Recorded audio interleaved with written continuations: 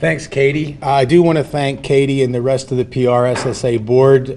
They handled most of the logistics for this evening. They were quite supportive of the department and agreeing to co-sponsor a topic that's not necessarily exactly public relations, but certainly impacts public relations, and that's the impact of changing technology on news organizations in particular and on business in general. I also want to thank Scott Miller, the Dean of our School of Business, for attending, and Mike Hannon, our Provost.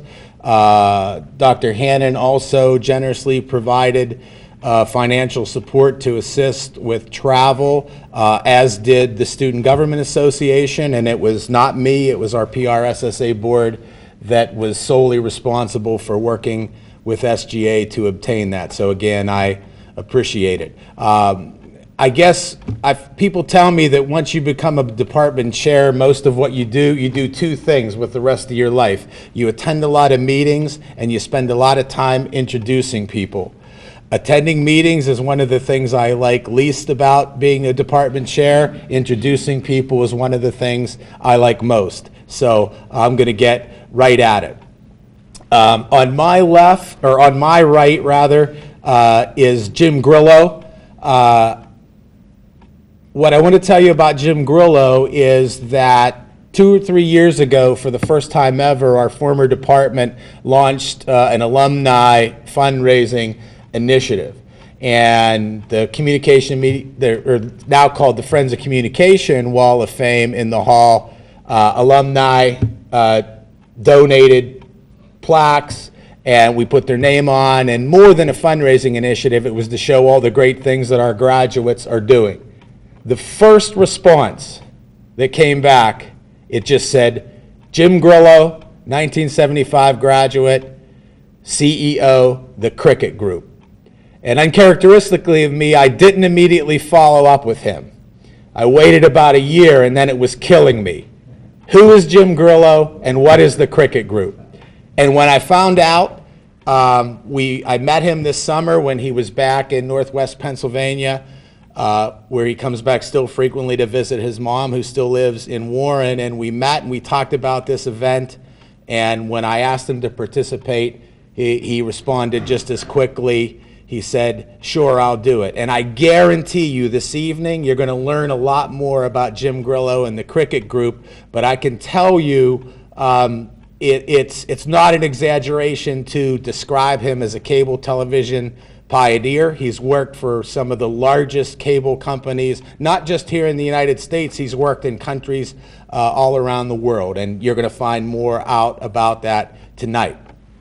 Next to Jim Grillo is a guy named Kevin Kleps. Back when Kevin and I were both a lot younger and a little happier, I was his faculty advisor. I won't say I was one of his favorite professors, but he was one of my favorite students. And I always knew Kevin was destined for very good things. He's the kind of guy that you not only know is going to succeed, but he's a great guy and you want to see him succeed. He's had a very successful career in sports journalism. He started with the Meadville Tribune, moved to the daily newspaper in Willoughby, Ohio, where he was steadily promoted up to the position of assistant sports editor, and then he made a really significant career move. Well, he didn't really leave sports journalism, but he moved into the world of business journalism, and he is the assistant editor of Crane's Cleveland Business, which is the leading business publication catering to executives in the Cleveland area. Kevin's retained his sports tie because he writes a blog called Sports Biz, and I don't think anyone covers the business aspects of Cleveland's professional sports scene better than Kevin. And maybe Vanessa is going to get him to talk about Johnny Manziel and LeBron James tonight. Maybe, I don't know. But we're delighted to have Kevin back as well. Next to Kevin is a gentleman named Brett Pooley. The only person on the panel who doesn't happen to be a graduate of Edinburgh University. But I met Brett a couple of summers ago at a Scripps Howard sponsored Journalism Leadership Academy that was in Baton Rouge. It was hosted by the Manship School of Journalism and Mass Communication at LSU. And, you know, the first night we were there, they had a dinner for us, and everyone's sort of looking around, and they have you introduce yourself. And I was looking across the room, and I was like, that dude does not look like an academic to me. Who is that guy? Who's the best dressed guy in this place? There's just something about him that sets him apart. Well, one of the things that set him apart is that was the very beginning of his career as an academic, because his history is that he's probably one of the country's top business and financial journalists. When he introduced himself, his resume reads like one you would fabricate. Wall Street Journal, nominated for a Pulitzer Prize at the New York Times, Forbes magazine, most recently covered the media industry for Bloomberg, also owned and operated an entertainment website in New York City, connecting customers to items related, everything related to culture and entertainment in New York City. And he wouldn't say this, but I'll say it for him. He was one of Hampton University's star journalism graduates, and Hampton's president wooed him from Manhattan and big-time financial journalism and got him to come back to his alma mater as dean of their journalism school. And I told him when we left that academy, I said, Brett, you're not going to remember who I am, but I'm going to tell you something about me. I am going to find the appropriate event, and I am going to bring you to Edinburgh University. What do most people do when you say something like that, when a year later you follow up with them? For me, most people ignore my phone calls and emails. That's what most people do. What did Brett Pulley do? Just like Jim Grillo hopped on a plane in Denver to fly here, Brett Pulley hopped on a plane in Hampton Roads, Virginia, and flew here. And I think that's equally classy. Next to Brett is the woman I'm going to turn this evening over to. She's another one of our distinguished graduates. Some of you may, she's so young, some of our current students or graduate students may actually remember her. But Vanessa Herring, she was one of the leaders of ETV. ETV is here recording the event tonight. After she graduated, she was hired by Lilly Broadcasting in Erie, first as a producer, then as a reporter, then as their primary anchor on the CBS affiliate. She then moved to WROC in Rochester, and she very recently, in just the last few months, made a quantum leap in her career, which is particularly impressive for someone of her age. She moved from Rochester, New York to WUSA 9, the CBS affiliate in Washington, D.C. And you don't need to be a broadcast journalism expert to know that that's quite a career leap. We're very proud of Vanessa. We're very proud of her success. And again, we're delighted that she hopped on a plane and fought delays and still got here to moderate this evening. And so, I work with all women, Vanessa, on the PRSSA board. They're exclusively female, So I wanted to ask them, I wanted to say pop quiz. When you put together a topic like this and you put 3 of the smartest guys that you can find, what's the one thing you need? I said, you got to go find the smartest, toughest woman to come in and ask the questions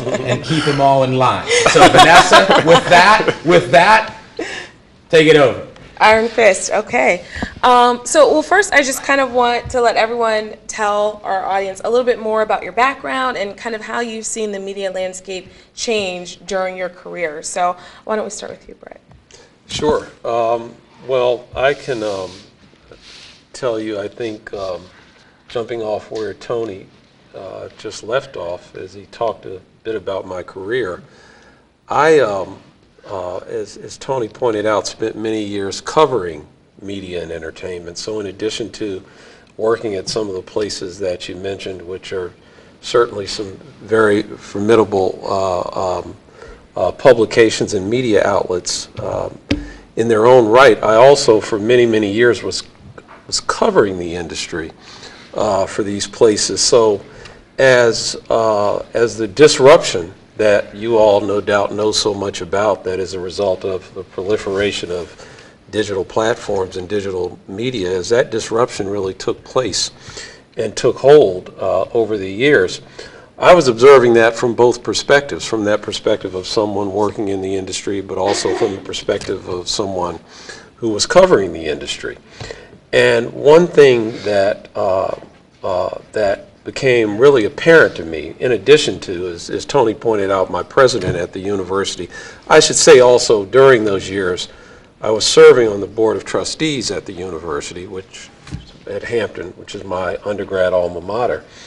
And our president had started working on me to consider becoming the dean there once my predecessor had announced his retirement.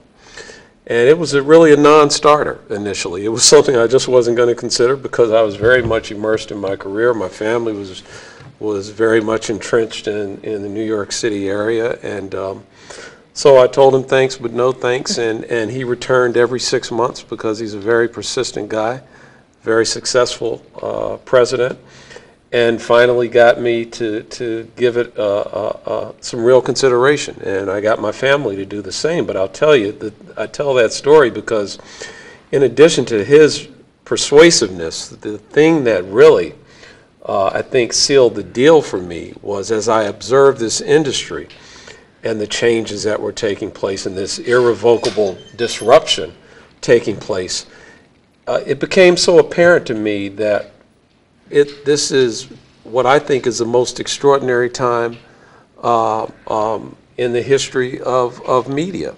And what I mean by that is I think it's an extraordinary time for young people, especially. There is so much opportunity that is a result of this world of opportunity, this world of disruption. You know, when I came along and when I was at this stage, there were gatekeepers out there, and if you did not go through the gatekeepers, you didn't work in media. Well, of course, now the gatekeepers, the big traditional companies, there's a lot of consternation at those places because of this disruption. But the wonderful thing is that it's all wide open, and no one really knows where things will sort of settle down. But what we know is that it will get figured out.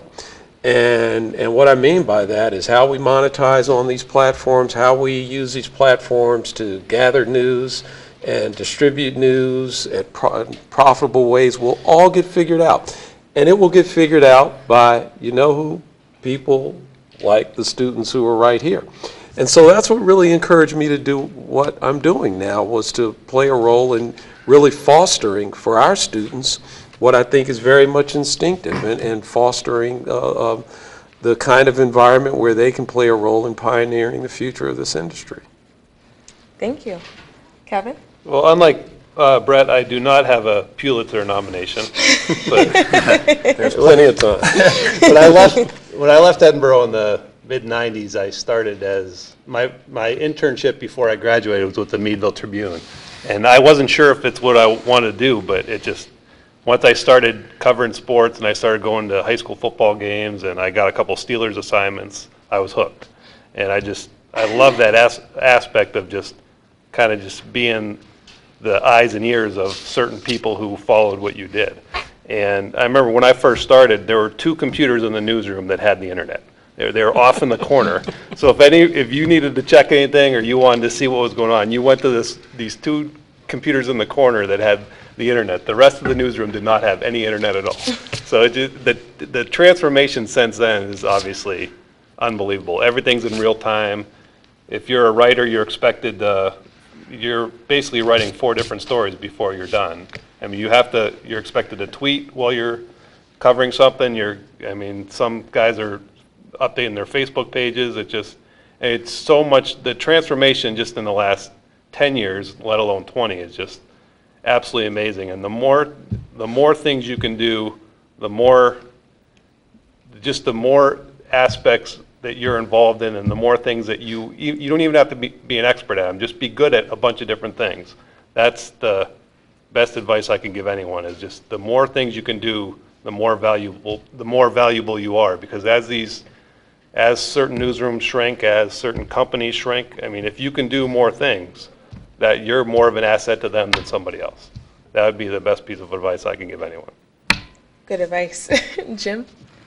I'm presently tweeting the attendance of this event. So therefore, I am gathering the news, I'm editing the news, I'm distributing the news, think I'll take a selfie of myself. And I am the news.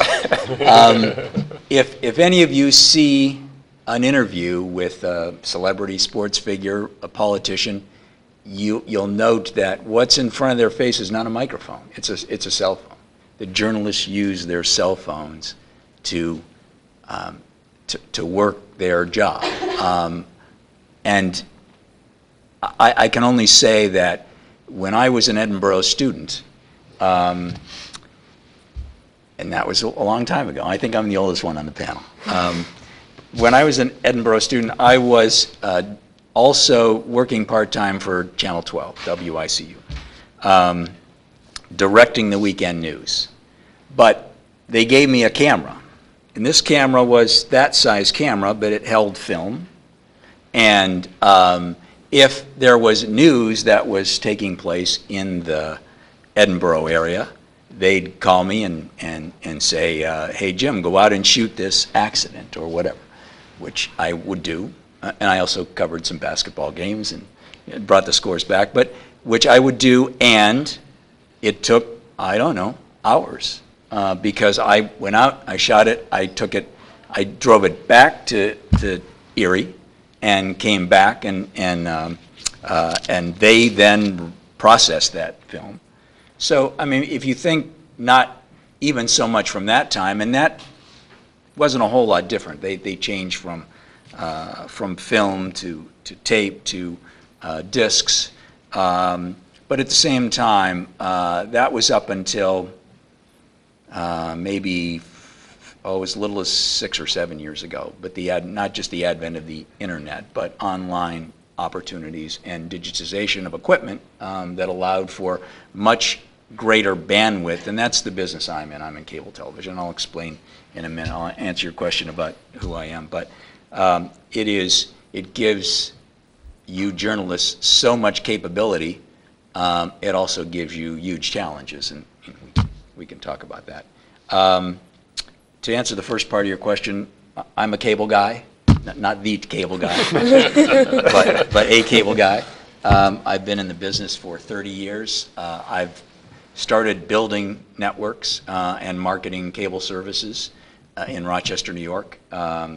It has changed tremendously in terms of our ability to purchase programming, determine what people want, to sell different aspects of the network, and to be involved in internet and then telephone from the time that it started.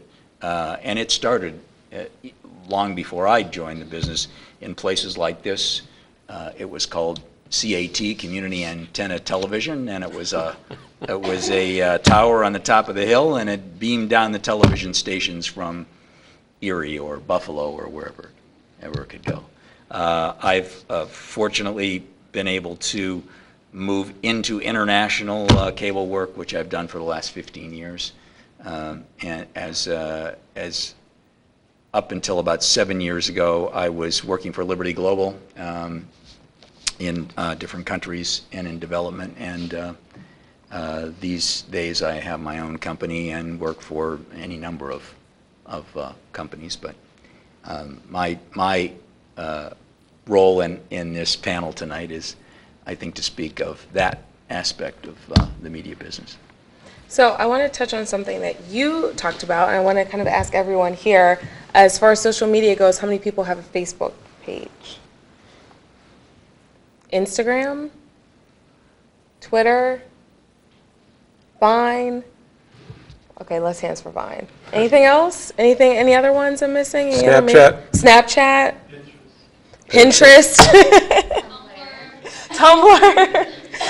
So as far as those things go, I mean, it seems like everyone has a little bit of something that you may check daily, weekly, maybe by the minute when it comes to Twitter and things like that. How has that, from each of your perspectives, changed the way media is delivered? Because that's something that's becoming more important to companies now, is who is watching, who's watching these pages. You can all jump in where you feel comfortable. I'll take a shot at it. No, you're absolutely right. It has impacted the ability to distribute news and information, and individuals are capable of really creating their own brands and distribution platforms as a result of this. Also, something else that comes to mind, you mentioned companies, and I think this will resonate especially with the public relations majors. You have the PRSSA students sponsoring. One of the things that is really growing in corporate America is something that you hear it referred to in different ways. The most recent term I heard was the one that has stuck with me, and that's what's called the creative newsroom. And what is happening is a number of corporations, particularly large corporations, because they can access their constituents, they can access an audience without having to place a story, as they used to call it, with mainstream media. They can now go directly to, speak directly to their consumers with news. They now have their own newsrooms. And for example, I was at an event this summer, and the gentleman who runs corporate communications at GE, one of the biggest companies in the world, they just hired one of the great reporters from the Wall Street Journal, not to be a public relations professional per se, which is what typically has happened over the years when a person leaves the journalism profession and goes to, as we used to say, the dark side. But I don't think it's so much the dark side now. I think there's this sort of hybrid profession that's taking place. It's kind of in the middle. And so they hired this guy to write stories every day about General Electric. I mean, to write real stories, and they conduct budget meetings every day, just like a regular news operation, a TV station or a newspaper. And they write the stuff and they distribute the stuff, and a lot of it's video, etc. So, and this is something that is apparently becoming pretty pervasive, and some of you may have heard about native content. Some people call it native content. There are a couple of terms. It's almost what we used to call advertorials, but advertorials were more blatant kind of advertising, right, mixed in with editorial. But now there's a growth, a real proliferation of this native content. And again, it's stuff that is produced by companies and paid for with those corporate dollars. But it requires pretty strong set of skills, journalistic skills, to produce that stuff. And again, this is a result to, in response to your question, this is because people don't have to go through gatekeepers anymore, because they can distribute their own news and information. Companies are doing that. To piggyback off what Brett said, the Cleveland Browns have 2 full-time writers. I mean, these are guys who were legitimate journalists who now work for the Cleveland Browns. They have a 2-hour daily radio show, and those guys are both on that. They write for the website. The website has its own video channel where they're appearing on there, and so they're basically TV guys, writers, and radio hosts. And that's the way it is now. I mean, these teams have, not every team, but the teams that are smart about it, they're their own media companies. They have their own video channel. The Browns have a video channel that you can actually subscribe to, and they have places on their site where they have fresh content every hour of the day. And that's just the way it is now. Some of these teams are actually their own media entities. But regarding news breaking, I mean, anytime you guys see a big story, where do you go first? You probably see a break on Twitter, don't you? I mean, it's just the way it is now.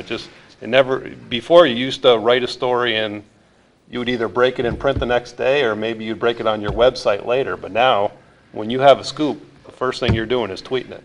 That's just the way, I mean, it's the way it is now, and it's the best. If you're looking for information and you're covering a beat and you want to see what's going on, the first place I go now is Twitter. Because it enables you to get a headline out so fast. 25 years ago, I was a reporter at the Wall Street Journal, and we had what we called the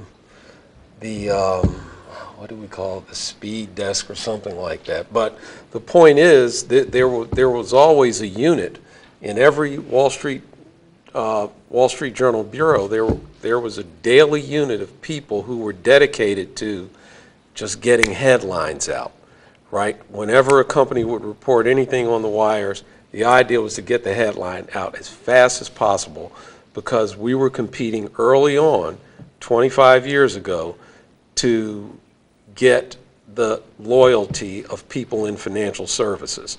So, and they trade on that information. So if they get that headline that says, you know, Disney earnings up 20%, whatever, the faster they get it, or the company they get it the fastest from is the one that they're going to depend on the most, right? So that's now what's happening everywhere, across all media, and these new platforms such as Twitter enable you. That's essentially what people are doing. What we did 25 years ago, we sent a headline out on the wires. Well, now everyone's sending a headline out when they tweet. I mean, Twitter is teaching everyone to write headlines. Yep. Yeah.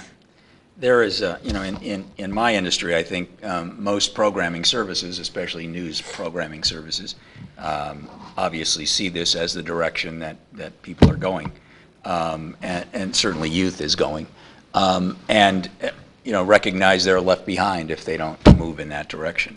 So I called a good friend who's now a senior executive at CNN before this panel, because my skill set is certainly not news gathering. But they are, they developed in 2011 iReport. Does anyone know iReport? iReport, for all intents and purposes, is a site you go to. I don't honestly know whether it's on the CNN.com site or whether it is its own. But anyone here could go to that site and submit a report. And shortly after it was developed in 2000, and you know, they're not going to pay you for it, unfortunately. And they will vet it to make sure that it is legitimate news. But very shortly after they developed iReport, there was the Virginia Tech shootings.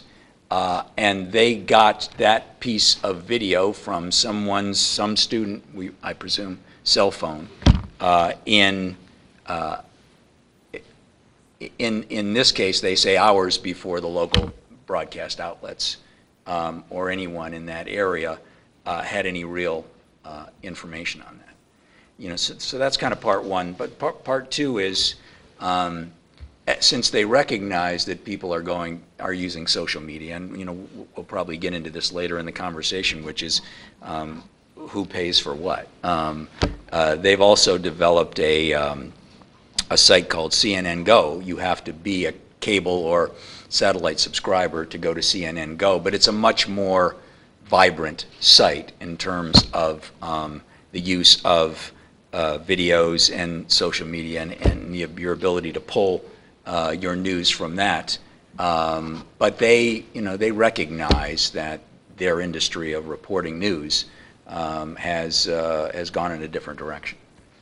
So when we talk about the digital platform, how many of you will go to a station website instead of reading the newspaper or even watching the news? How many of you use a computer to go to that website, and how many of you use your phone? Phones? Computers, like actually type it in? So, both. It's not really, it doesn't seem like it's an exclusive thing. Right. So, so the next thing I kind of want to talk about is just the importance of those websites. I know working in a newsroom, a lot of times you may come back, especially if it's a fluffy story, and your news director will say, okay, that's great, but what do you have for the web? What's a web exclusive? What can we tell people they can only see on our website to get them to go there?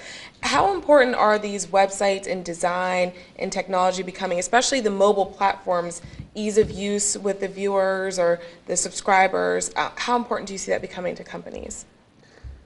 I think it's huge. I mean, if you don't have an interactive mobile website, you're going to lose a ton of traffic. It's gotten to the point now where a lot of websites, at least the ones that I know of, you're getting at least a quarter of your page views from mobile traffic, and I'm sure that's good. They're projecting I think it's going to be over 50% at some point soon.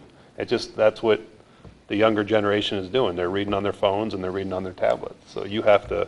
Most of the websites now, or at least the good ones, are interactive, where you can. When you're looking at your phone, it knows that you're on a mobile and it's going to transform its site for you. So, and if you don't have that, people aren't going to go back, and you're going to lose an audience. It's crucial, absolutely crucial. Yeah, I think your informal poll just a few seconds ago underscores how critical it is that everyone's going to those sites via mobile or via their laptops or desktops to access news and information. We all know that there are places where we can get things fast, and we don't have to wait until the broadcast comes on at noon or the broadcast comes on at 5 or 5:30 or whatever may be the case. And your editor is asking for something, what you have for the web, for that reason, because it's important for your outlet and all of these traditional outlets, whether it's broadcast or whether it's print, to monetize where the eyeballs are. And so they have to have content, and they have to find ways to deliver the kinds of profits, which I think Jim has already alluded to, that they have grown accustomed to on traditional platforms. But the first step is certainly having content in those places. So it's paramount. It's where the action is. It's where the consumer base is increasingly searching for news. I think web and websites have localized news considerably. From my perspective, I happen to use Yahoo as my browser. Everybody uses something different, but there's content on Yahoo browser, and if there's a national story, it comes down. I mean, I'm on there, I don't know how many times a day, and I know I'm going to get it. But what the web does is, provided you find your local outlet, is get you quickly to that local news, and the ability to recognize that there was something here in Edinburgh, there was something in Erie, there was something in your hometown that affects your life, and to be able to find that, I think the web has helped considerably with. So we kind of talk about the dark side of all this digital era. For a journalist, sometimes the whole get it now, get it on and get it now. Even with Twitter, you may get to something and your station wants you to be the first person to tweet it out. They don't care what it is. Get a picture and tweet it out. But as we've seen with some major events, there becomes problems with accuracy and having the whole story. So what do you see as some of the pitfalls of this digital, everyone wants it now on so many platforms for journalists and for the companies? The challenge is vetting the story, right? I mean, how accurate is it? How good is it? How real is it? If you're immediately re-reporting it and it goes wherever, and it turns out to be wrong. I mean, it is a serious challenge for those traditional news outlets that have always thought of themselves from day one, ABC, NBC, CBS Evening News. We are objective. We will only report what is correct. The newspapers, we are objective. We will only report what is correct. We'll do corrections tomorrow, the next newscast, if something is slightly wrong. But today something could be really wrong. And vetting is, I think, a serious challenge for the reporting industry. I think that's the biggest problem with the digital age, is you see a lot of reporters who they're not really reporting. They hear a rumor and they just throw it out there, and then depending on what kind of following they have and what kind of reputation they have, people just jump on it, and then next thing you know, it's everywhere. And you see a lot of bad reporting, you see a lot of incorrect reporting. People think that if they get it first, then that's going to make they become part of the story. But a week later, how many people really remember who broke the story? They're going to remember who got it right and who developed it the best. I mean, that's what's going to keep people coming back. Breaking a story is great, but if you're wrong, I think more people might remember that than remember who actually broke the story. I think that's the biggest problem now, is you have people. I've seen some reporters, a fan will tweet at them on Twitter and they'll use that as a source. I mean, there's a lot of pitfalls with it. See, I agree. This is what I think. I think that because of what we're pointing out.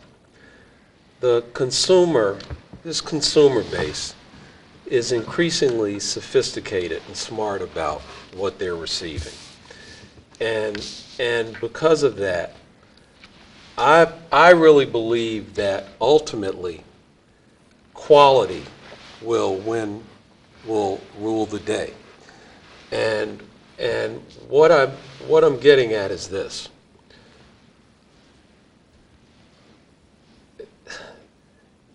The need for content has never been greater.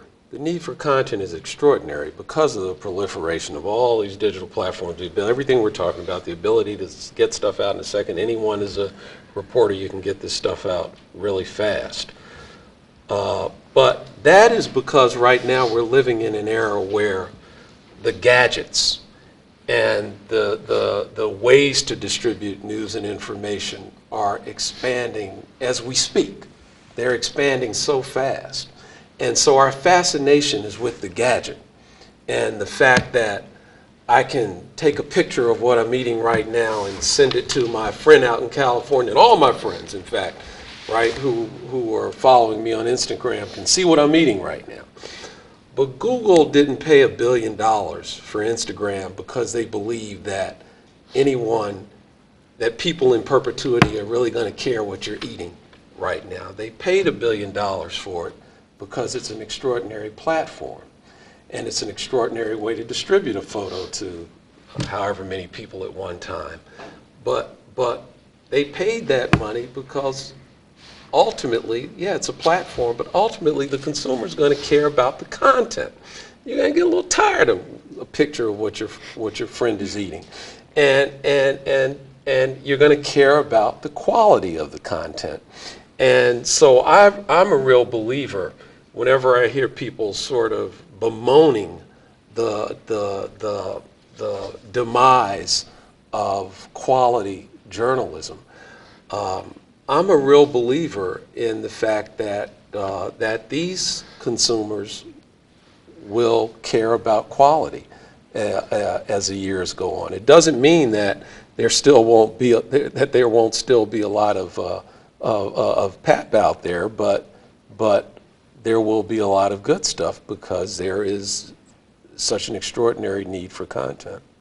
Oh, Kevin and Jim, you kind of both touched on this a little bit with vetting. And Jim, maybe you may be able to answer this or talk a little bit about it. With CNN's I report with Ferguson, and somebody posted an I report saying that the police chief was throwing up a gang sign. Turned out it was a sign for his fraternity. But when those kind of things happen, when it comes to social media, and a company like that, what can that do to their reputation? How are companies trying to figure this out? Because sometimes you get a video, it looks legitimate, sure, the person seems credible, and then you find out that it's a hoax or sure, the information's not quite right. It's it's a great question, and it really depends on the size of the operation. Someone like the networks we would recognize, the news outlets, CNN, CNBC, Fox News to a certain extent. They have a political bent, but they all kind of follow the same plan in terms of traditional news gathering. They still have bureaus. They still have offices all over the world. My understanding, and again, I'm not really on the programming side of the business. I'm on the network side of the business. My understanding is that it has to go to the local bureau and it has to be checked out. But as Kevin suggested before, I mean, and he's a blogger, right? I mean, how big is his office? His office is him. I mean, it's his own personal integrity, and it's kind of what Brett referred to is, I think anybody today that is going into journalism, be it broadcast journalism or be it print still or magazine, has to feel a real strong sense of personal integrity. we all have to hope for that because, and as Brett also suggested, we have to, those of us that view content have to recognize ourselves that it's possible that this isn't a true story. It's kind of, Yeah. I mean, do some of you think that you're pretty smart about knowing when a story's a hoax, stuff that you see? Do you think your friends are? Because how many of you see on Facebook when people repost stuff and you're like, come on, you really believe that? Everyone has that friend so somebody who falls victim to these fake stories. Then. Do you guys know who Sumner Redstone is? Sumner Redstone is he's an old guy. He's an old guy. He's still kicking though. As far as we know. Although last time I asked his corporate communications chief, I said, "How's Sumner doing?" He said, "Sumner's been dead for years. I'm just propping him up." But Sumner is the guy who's the chairman of Viacom and the chairman of CBS, because CBS was a part of Viacom and he spun them off into two separate companies. But I mention him because Sumner, among the many things that he's famous for, he famously said that content is king. And he said that, I don't know, 25, 30 years ago. But I think it's still true today. And I think that, again, I think as the fascination with gadgets wanes or diminishes, the importance of content will become more apparent, and that's why we see the kinds of prices we see paid for content companies. It's ultimately, you have to have great content, right? Or the distribution platform is irrelevant. So the thing that I talk to our students about, and I remind our faculty of all the time, is that at the end of the day, it's still one word after another, right? Whether it's the written word, whether you're standing in front of a camera, whether you're writing press releases, whether you're tweeting, I don't care what distribution platform you're using, you have to be an extraordinary communicator. You have to be able to produce great content. It's one word after another. No technology has found a way around that. True. Speaking of technology, what do you all think may be the next emerging technology, the next platform that companies, journalists are really going to be interested in as far as getting stories out, reaching their audiences? There is a new product that was in testing with CNN for a year and is now I think available for sale. I'm not completely clear. Called Data Miner. Has anyone heard of Data Miner? Data Miner is a company, a couple of guys. I think they were in New York. A couple of guys that developed a technology that scans Twitter all day long for news, and then pulls that news and provides it to outlets that pay them. I reference CNN again because I talked to them. But that's how they got the Justin Bieber arrest story. And it's an interesting, and now that I've mentioned it, we don't talk much about how what was once entertainment news or celebrity news is now hard news. So there's and the fact that TMZ is the organization that released the second piece of the Ray Rice elevator footage that was in the elevator. You asked about technology, and I'm sorry I'm getting off the subject. Okay. I mean, I think that it's not technology as much as it is software in this case, but an ability again to find that news within Twitter. As far as media companies go, I think something that Grantland.com, Bill Simmons' website, they do their own, like, almost little TV shows. They're like little documentaries, like the Steve Nash coming back from injury.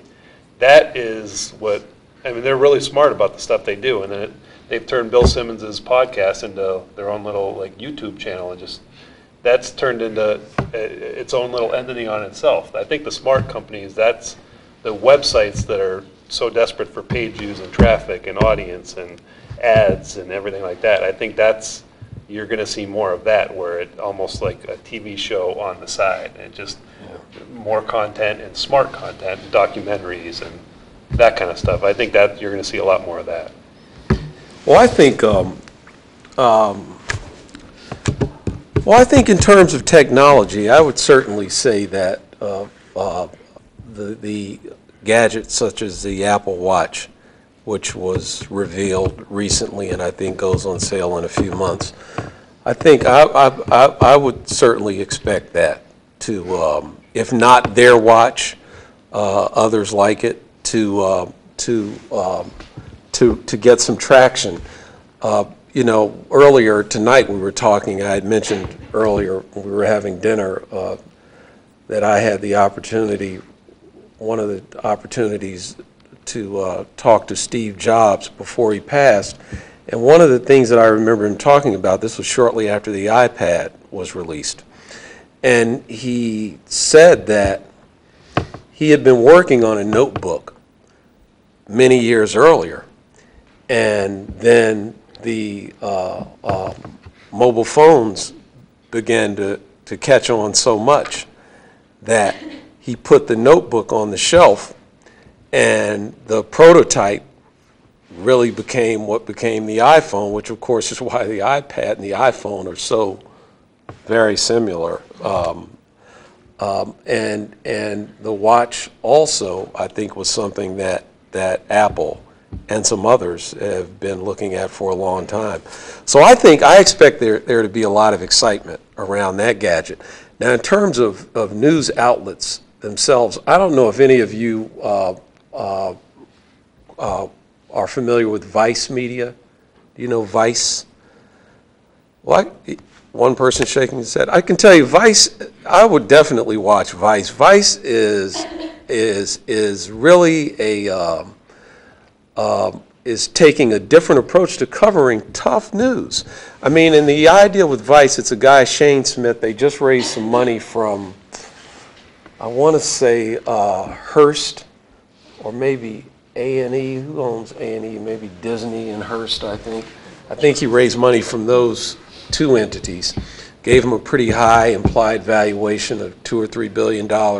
They've been around a couple of years, but what they do is, like they recently have had stories, they've embedded reporters with ISIS, and now they do a combination of what I referred to earlier, sort of traditional reporting, but they also combine some of their coverage with native content, stuff that is sponsored by corporations, but some pretty hard-hitting stuff.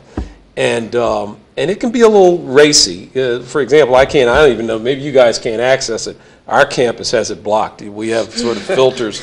I can't get it from my office. But they're raising a lot of capital. They have a young demo, which is important. I mean, look, that's kind of that's the thing that everyone's trying to figure out, how we get young people to pay attention to something other than entertainment news. As Jim pointed out, entertainment news is like a hardness, and they're doing it, and doing it with success. So I would pay attention to Vice. I would also say, you know, in terms of technology, per se, I don't think much is going to change. I mean, the pipe is big enough. The pipe gets bigger and bigger. Google has built some fiber to the home networks. I mean, typical cable television network was fiber to the node and then fiber to the curb, and that's kind of where it stops, and then the coaxial cable goes into the home. Google in Kansas City built a network, and it is now monetizing that and claims to be building it in 34 cities throughout the country. That network is 100 megabits. 100, and what you get from Comcast is 16 or 50 or whatever.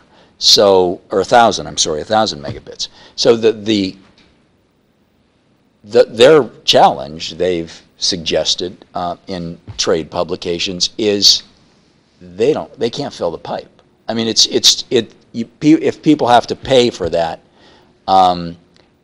they have no ability to use it. If you go on Google and you try their network, it'll do a comparison. It'll say, this is your cable and this is you, and we're going to download this picture, and it's like that. And cable is like that. And telephone would be like that. And so, I mean, I think technology companies are just waiting for the next idea. It's more the idea. It's more the people who come up with the device media kinds of people. Maybe it's someone in this room. But it's coming up with what people want. That is, I think, the next direction, not the technology itself, because the technology exists to be able to provide it to people. It just isn't there. Yeah, and I think you'll see the technology companies, again, buying more content, buying more programming. We see a company or an entrepreneur like Jeff Bezos buys the Washington Post, right? And I think that if Arthur Sulzberger, the publisher of the New York Times, and his family decided that they were going to sell the New York Times tomorrow, even though Arthur says he'll never sell, well, meanwhile the stock is shrinking every day. The market cap is shrinking every day, so he might change that tune. I think if he did, if he said tomorrow that I'm selling the paper, and he called and he hired an investment bank, I think that investment banker would probably the first 3 calls would be to Google, to Facebook, to who else? Some other digital media company that I'm not thinking of now. But the point is, those are the people who have the capital. It would be Apple, people who have the capital, and people who have the distribution platforms. And so I think that's where we'll see more of the action in the coming years. Is again more consolidation of the technology with the content. What do you all think is important for students to take away as they're getting ready to go into this digital workforce? I would say, I touched on it earlier, just the versatility is a huge thing. And another thing is, you hear this a lot, you're your own brand. I mean, we're all, in a way, because of social media, we all have a brand. And if you just have to be careful what you do with that. You can't tweet about the party you went to the night before if you want to get into depending on where you work or where you want to work. I mean, I've seen people get in trouble that way. And I see high school kids who just tweet incredibly inappropriate things, and at the time I'm sure if I was in high school and I had Twitter, I'd be doing the same thing.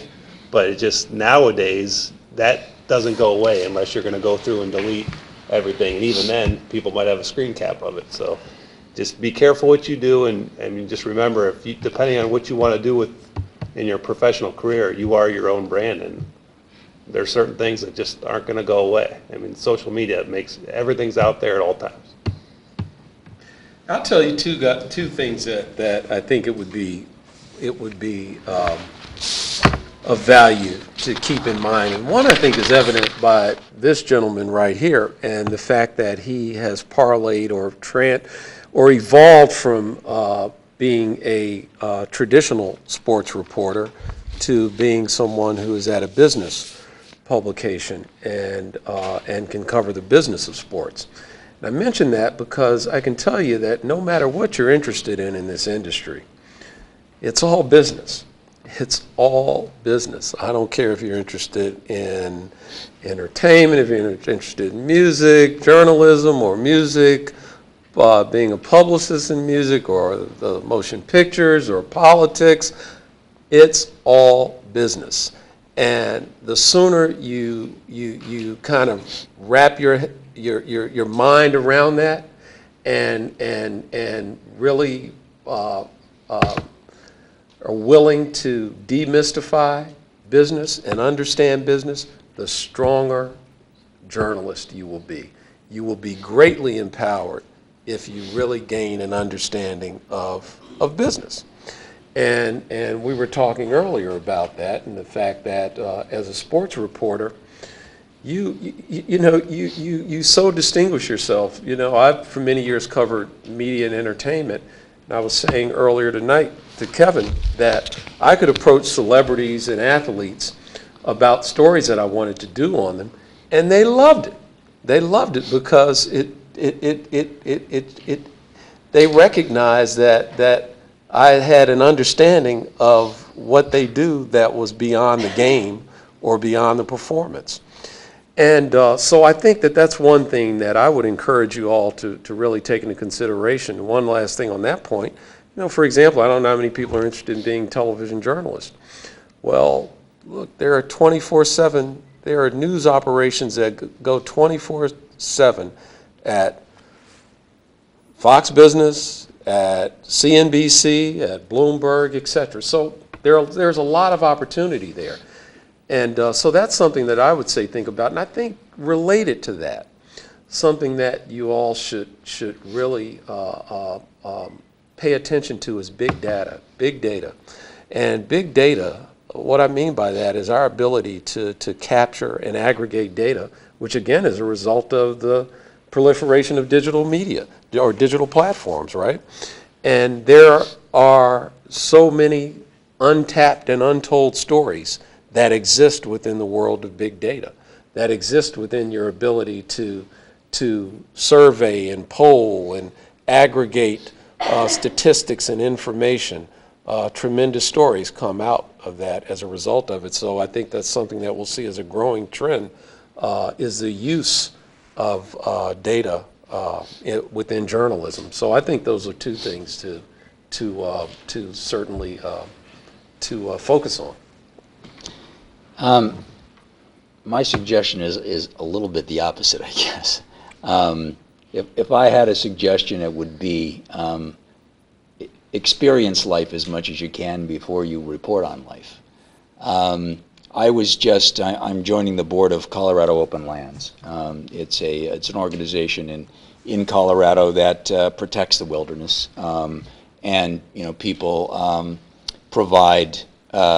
put their land in an easement. In fact, one of the biggest easements today is Dean Singleton, who owns the Denver Post and otherwise a media group.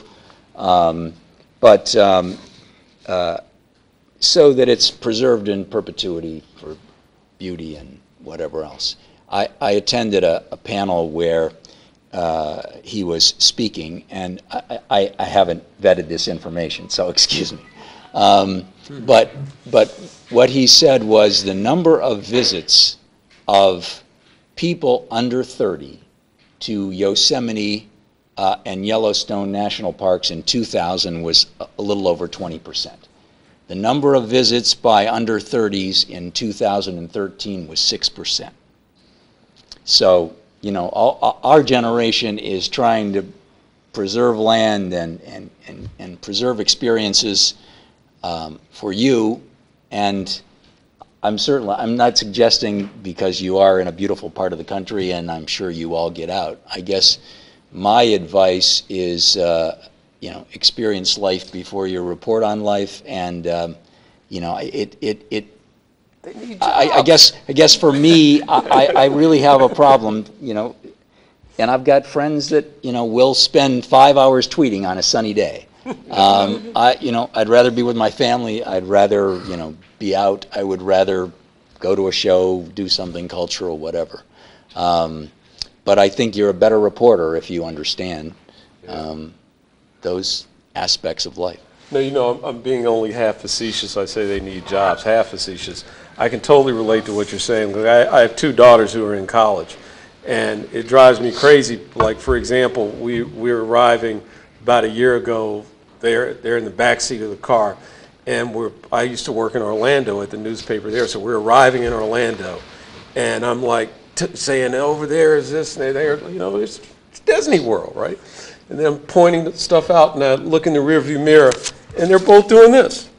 And I'm like, you're more interested in someone else's reality here instead of your own reality, which, by the way, I just paid a lot for to experience. So to Jim's point. You will take that ride. To Jim's point, place a premium on your own reality.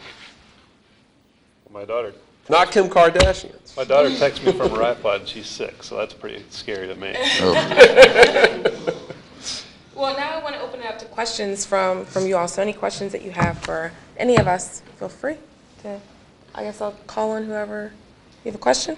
I'm wondering, do you guys see any potential dark sides to this social media explosion, I guess? Like, what would you say is the worst trend coming out of this? To me, it's inaccurate reporting. That's what I was going to say. There's a lot of bad information out there.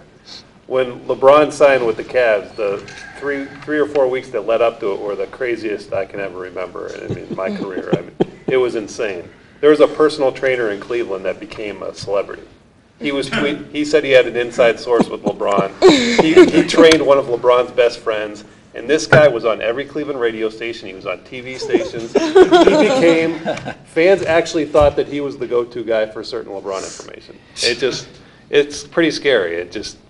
Some people just believe anything, and that's how inaccurate stuff gets out there.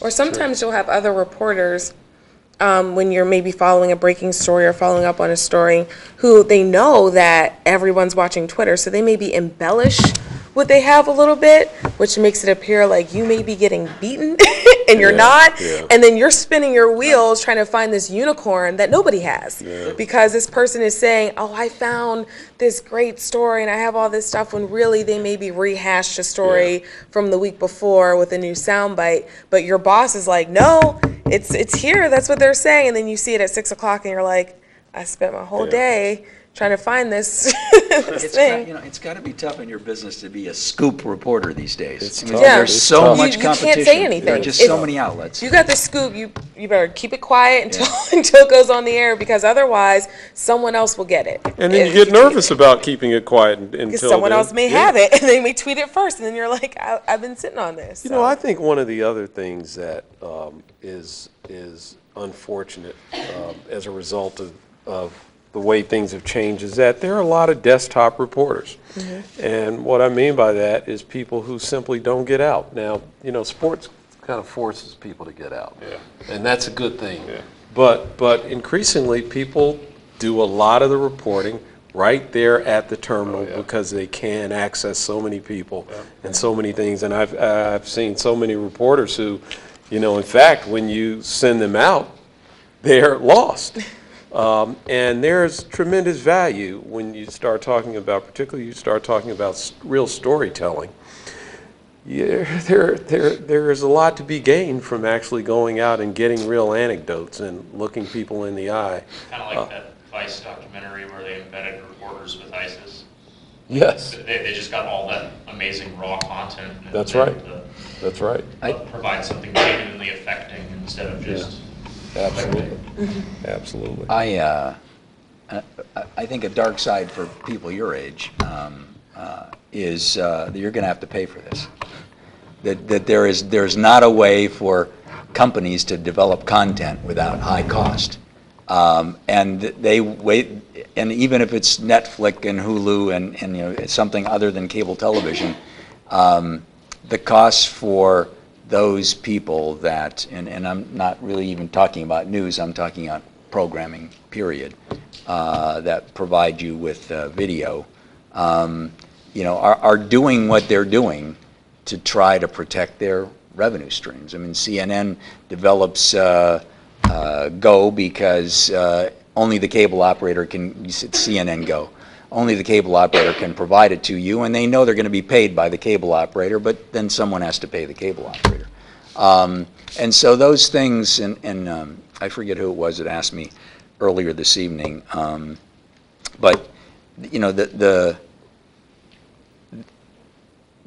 don't assume that those sources that are free today and those sources that are lower cost today, like Hulu's and Netflix, aren't going to try to monetize their opportunities as well. And it's too bad, but it's just not free.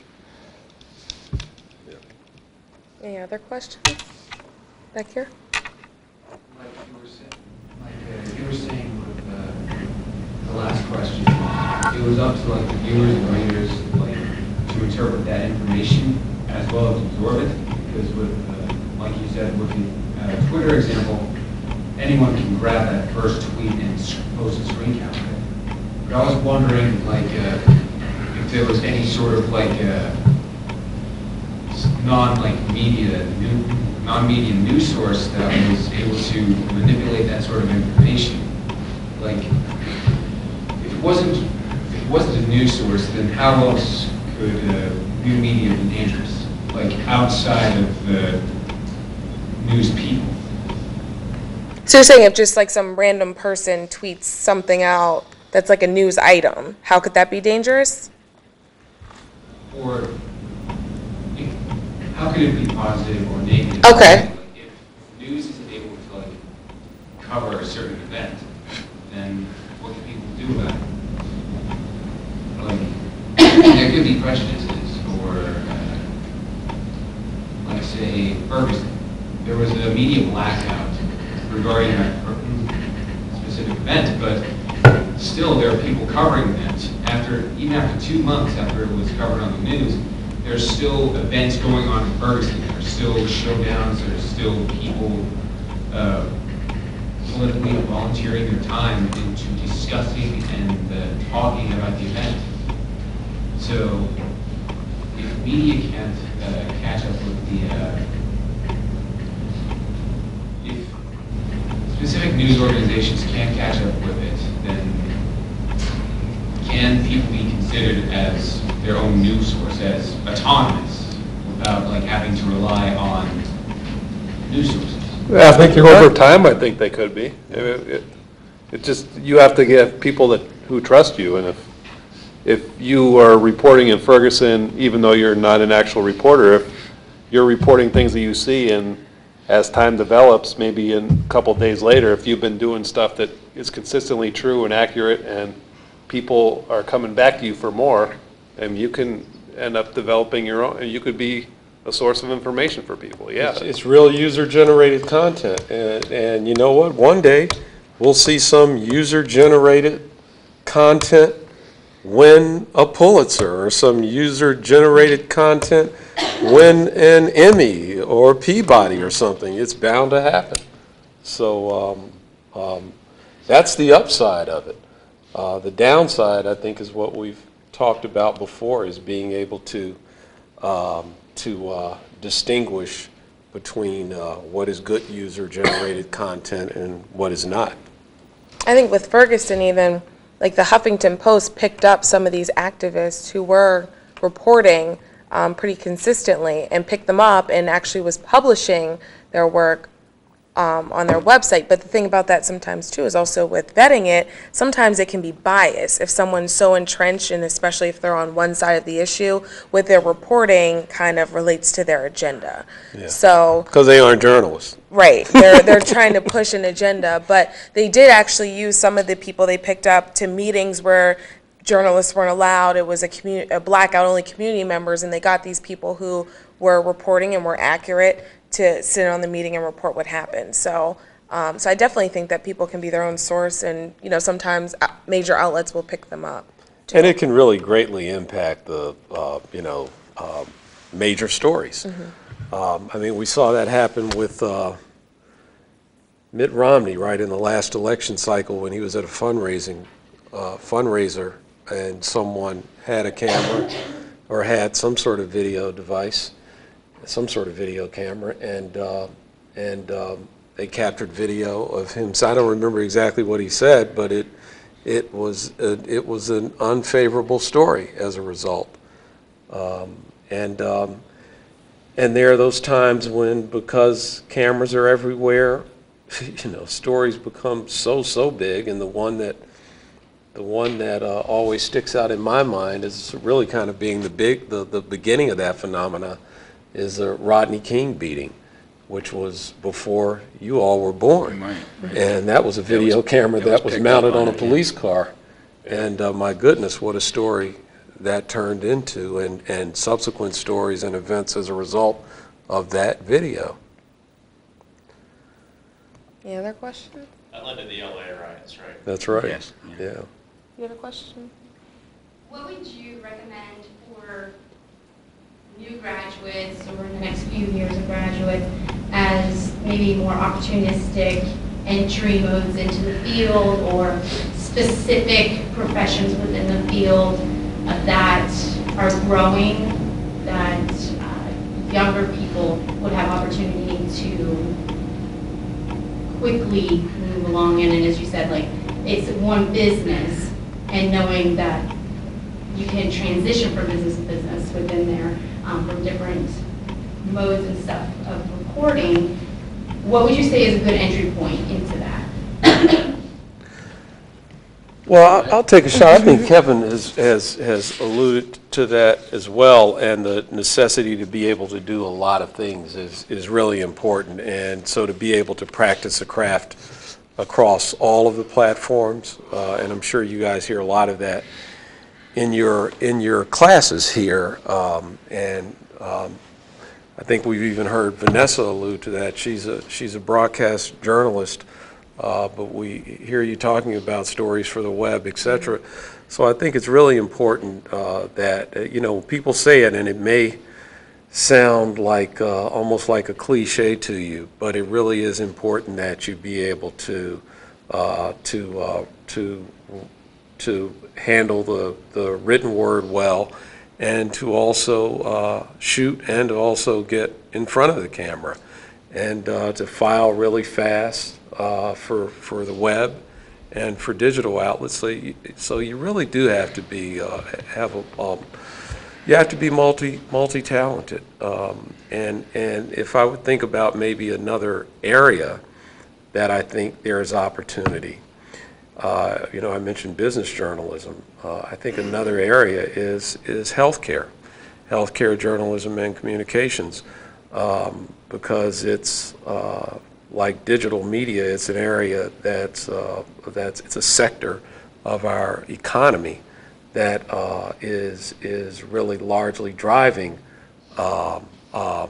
it's largely driving the economy. And there are a lot of opportunities for people in public relations, in healthcare, and I think that likewise there are opportunities for people who have some level of expertise as journalists in healthcare as well.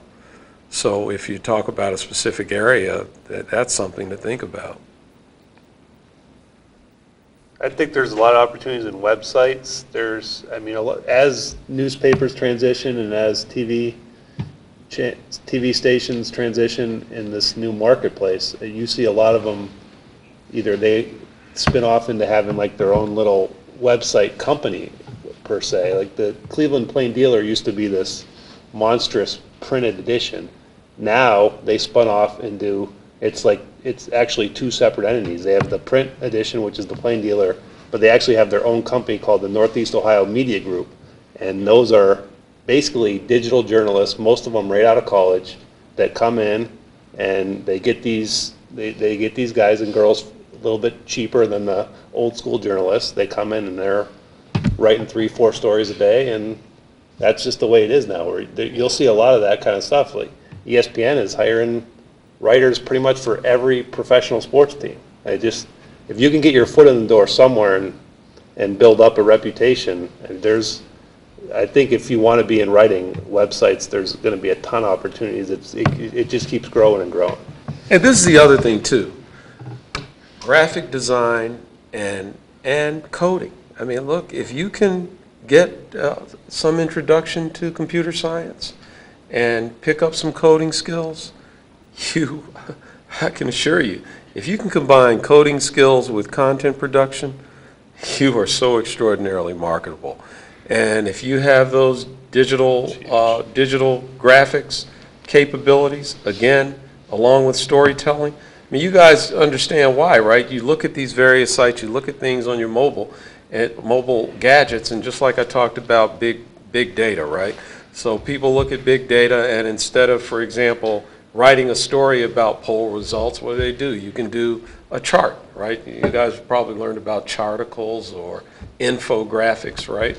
And so if you have that capability to tell that story through graphics, then you're extremely marketable But absolutely, if you can do some coding, one of the things we just started at our school is a Center for Innovation in Digital Media. And the idea with this center is to bring students from journalism and communications together with students from the School of Computer Science, together with students from the School of Business who are entrepreneurial, or many of whom are entrepreneurial by nature, so that they can learn a bit of each other's discipline. And I can tell you, those of you who can combine those things, the sky's the limit. Infographic is a buzzword in newsrooms. They're like, can you Yes. make it move? Can you make Yes. it do whatever? I'm like, I can't even get the picture on the page. Let alone make it move. So if you can do that, that's definitely a good skill.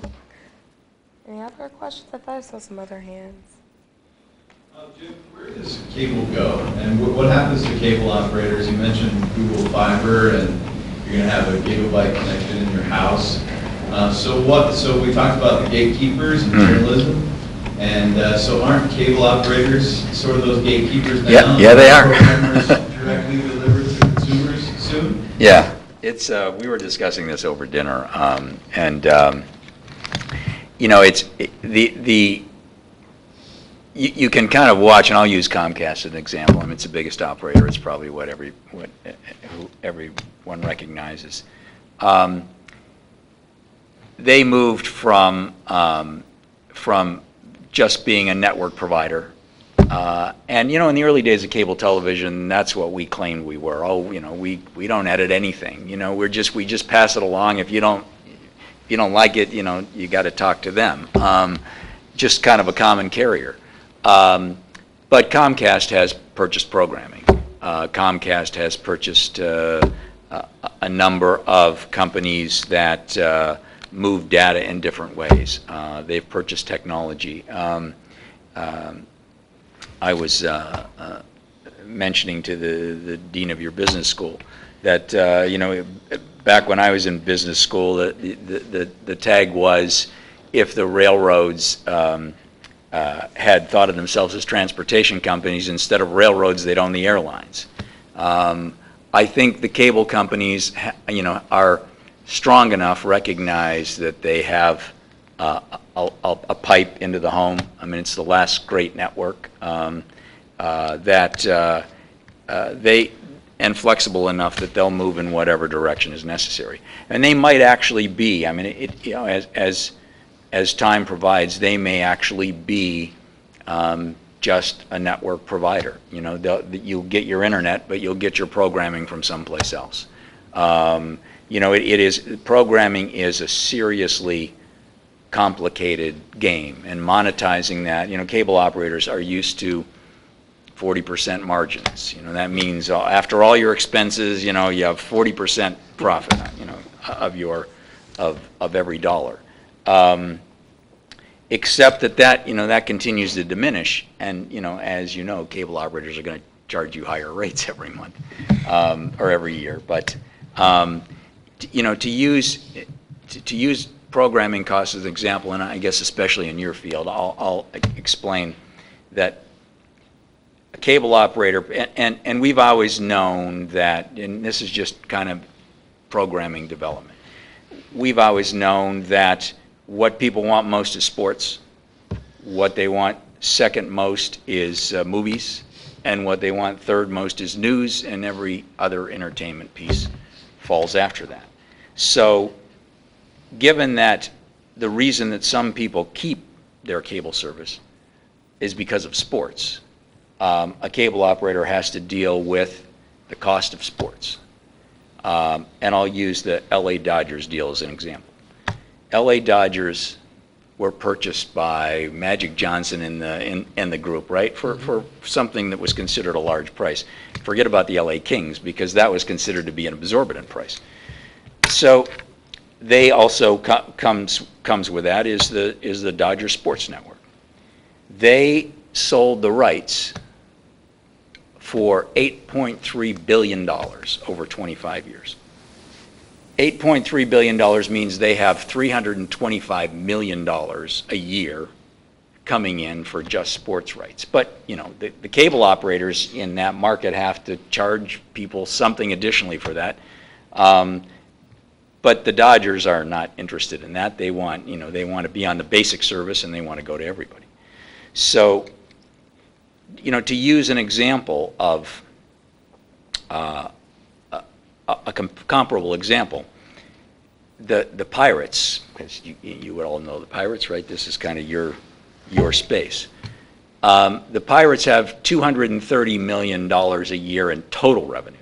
That's tickets, that's concessions, that's broadcast, that whatever, and only 20 million of that is broadcast. So, what do you think the Pirates network, and I'm not even sure what it is, but what do you think the Pirates network is going to do when their contracts are up? You think they're going to accept $20 million in revenue when, you know, when the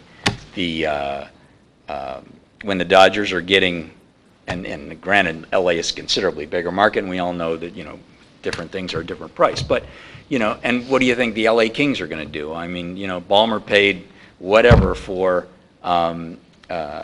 his team, $2 billion, and along with that comes the network as well. And, you know, he's a businessman. He's going to look for ways to get that money back. So then you become as a cable operator, and a cable operator, you know, isn't going to eat that cost.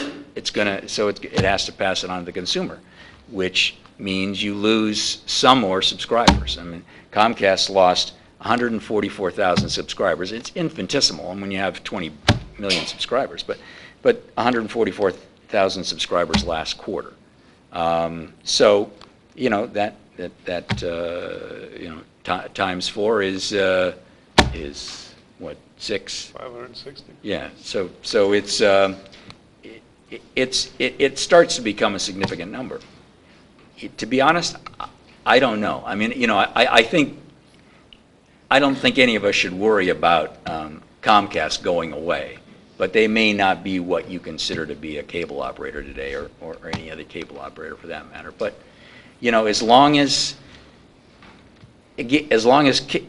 sports is going to drive your programming costs, and, you know, you even pay $5 a month for ESPN these days, it, you know, there's, I don't know that they have to figure out a way to pass that along. I don't know if I answered your question, but, you know, it's cable companies are in good shape. Not as in good a shape as you know, some of the internet, some of the computer players. You know, Apple has a market cap of something over $400 billion. Comcast has a market cap of $124 billion. They still have plenty of dry powder, but, you know. But that, and so you just touched on the reason that there is concern over Comcast buying Time Warner Cable, which you all may know about. They create an amazingly large company at that point, a juggernaut, and so there's concern about the extent to which they then have a monopoly and the ability to pass those costs on without the consumer having enough options to do something else. Other questions?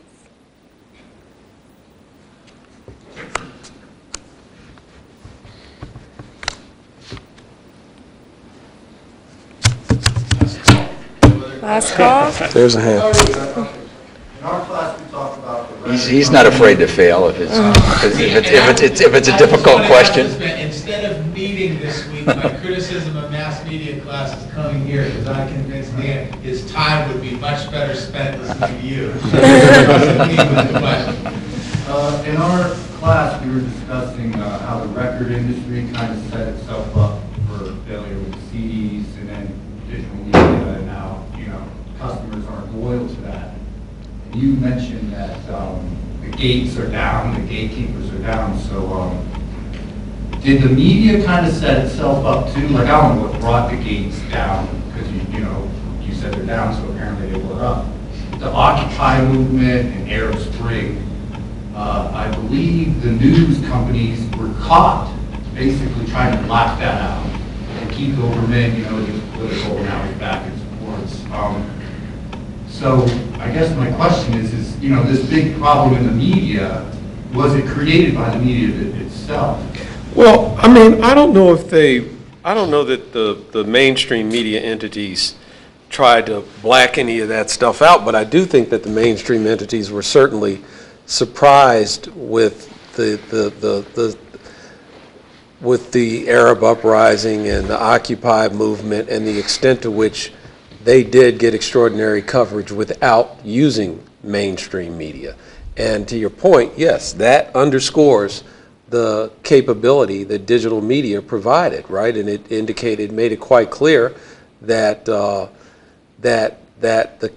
capability exists out there to distribute a story without going through mainstream channels. So staying with your analogy in the music industry, there's no doubt that the same thing happened with the music industry. The music industry was totally caught by surprise.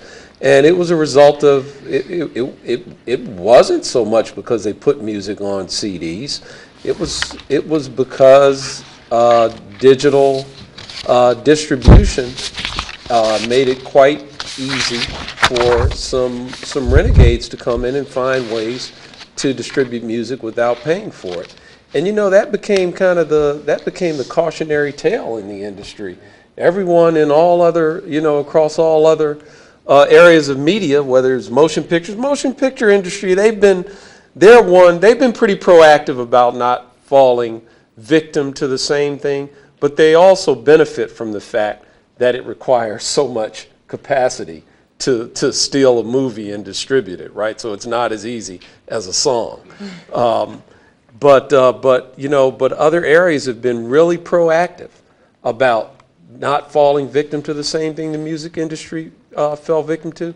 I do think that that traditional media, however, I think they were very slow to accept this reality. They got crushed. They really got crushed. You know, I used to laugh like a number of years back whenever there was a story, if something came out, if there was some study or something that came out suggesting that this internet thing may not be as big a deal as we all think, the New York Times put it on the front page because they wanted to believe that it's not as big as we all think. So my point is, there are a lot of heads stuck in the proverbial sand.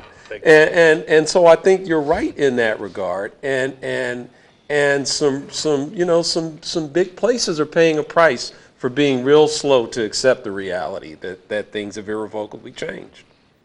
Google Glasses, I mean, iPhone is doing it already, live streaming news, Google Glasses, what's that going to do? That's direct. That's as direct as you can get. It is direct. Really put one word after another. You're running making my cereal, you're recording. You're right. The technology obviously is going to get cheaper and cheaper. Pretty soon, we're all going to be recording our lives. Oh, that's the glasses. Well, you'll all increasingly be better and better curators of information.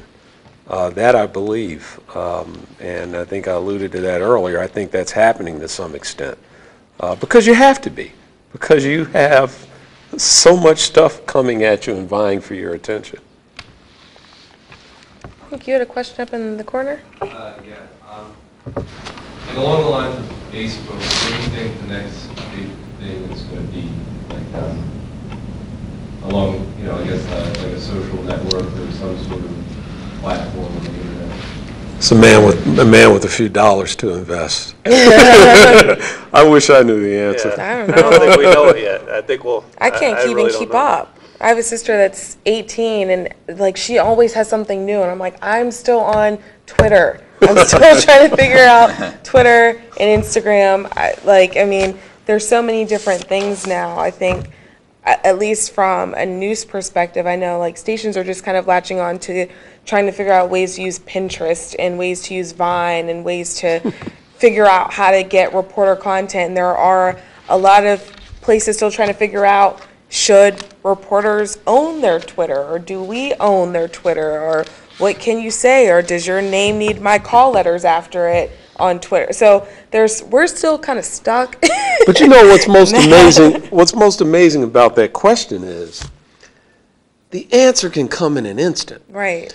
I mean, it could be like, you know, something that you discover 2 days from now, and 2 months later, it's like everywhere. Mm-hmm. That's what's Yeah, it goes really, to market fast and cheap. Yeah, it's so. Like Snapchat, that was pretty like. Snapchat was like that. Yeah. Yeah. I heard about it and then everybody had it. I mean, really, Instagram, like 1 year after they created it, 1 year after they launched it, sold for $1 billion. Mm-hmm. And who was it? Was it Snapchat? Who was it that turned down $3 billion? Facebook? No, No, it's somebody just recently. Yeah, someone recently turned down like $3 billion. It was, That might have been a little earlier. Yeah, it'll come to me, but anyways. Amazing value created overnight. I had a similar question, not to take up too much more time, but right along that line, since he asked that question, I want to know, since you guys have been in the industry just a little bit longer, and even Vanessa, with you, kind of seeing the up and coming of everything and the action, what do you think is the most exciting thing coming out of journalism today that you see evolving into? What still excites you about it? Or it doesn't?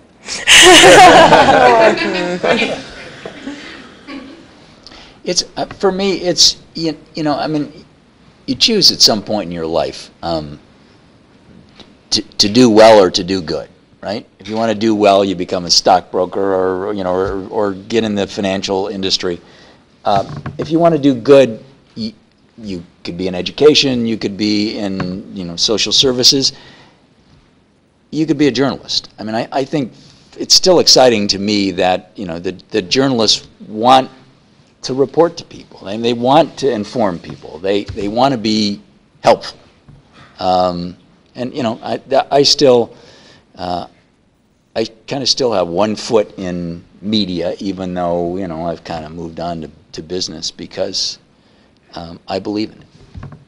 To me, it's that you have so many different avenues to, if you're into storytelling, to tell that story. It's just before, I mean, and when I first started, when you went to a game or you went to an event or whatever, you wrote about it and it was in the paper the next day. Now, if you're developing a story and it's a big story, you can write a big story for the print edition, but you can also write 3 or 4 blogs about it. You can write a story for the website instantly and then develop it much better in the next couple days for a much bigger, deeper, big picture story for a print edition.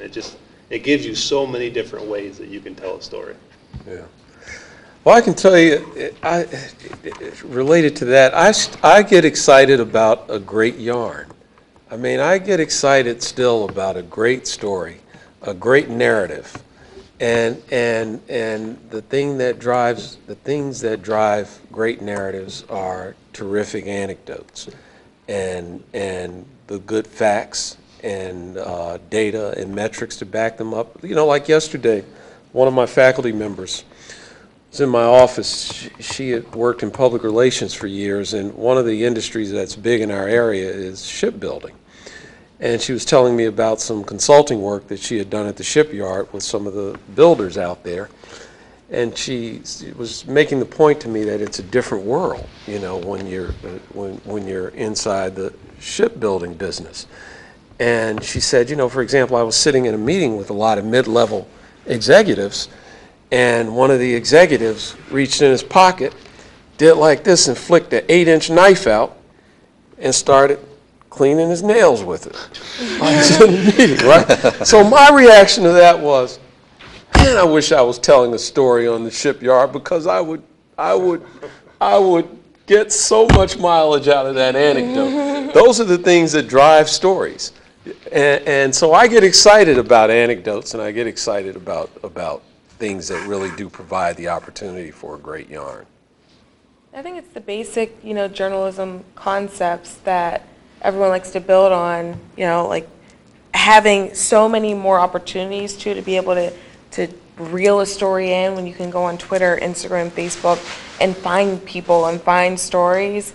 That's exciting. And also, I think for me, especially seeing more content development online, is that if you want to tell a story and you don't have a platform, you can still tell your story. You can get a camera. You don't have to get a camera. You can get your phone and make a video and upload it on YouTube or Vine or Facebook or whatever, and and reach millions of people. And you don't need a news organization to back you. If you want to tell a good story, you can tell a good story. And I think everyone's seen that, on Facebook, where you see these incredible stories that millions of people have shared that some random person thought was a good story and decided to publish it. So I think that's exciting to me too, is that, if you have something and you don't have anyone to back you, or if you're working somewhere and no one believes in your story, you can still do it and you can still share it with people and still tell a great story. So I think that's pretty cool. Well, thank you so much for your questions. The best sign of an event like this is always not necessarily the size of the audience, but the level of engagement. And I think that your questions were quite impressive and indicate the caliber and the quality of this event. So our PRSSA board members have some small but special limited edition gifts they want to present to our panelists that were just created, believe it or not, this very day. And so let's thank them all for their